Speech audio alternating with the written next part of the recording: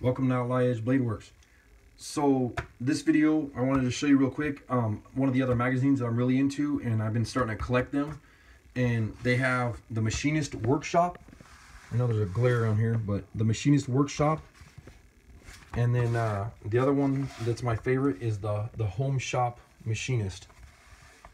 And these are both amazing books, and anything to do with machining. And the reason that I'm really interested in this kind of stuff is I like to make my own things, and I'm getting ready to pick up a new mill and a lathe, and I'm hoping that I'll be able to do some videos, you know, not only picking them up but setting them up in the garage and then starting to use them and make projects with them and whatever.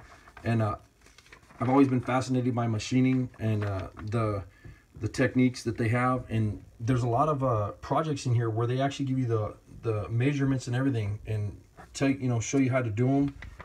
And there's just tons of projects where they give you all the blueprints and the plans and everything in this magazine. And I mean, it's a fun magazine to look through if you're into machining or hot rods or you know, any kind of machining or projects, or you know, hands-on. You'll really enjoy this magazine. There's just tons of stuff in here, and it's a lot of bolts, nuts, fasteners, and you know, machining and whatever. And it's just really fascinating.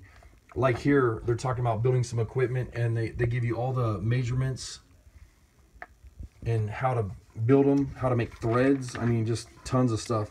And I've learned a lot from this magazine.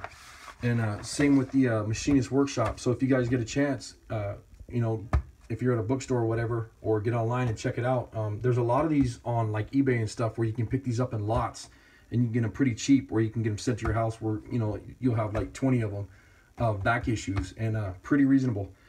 But anyways, appreciate you guys watching. Take care.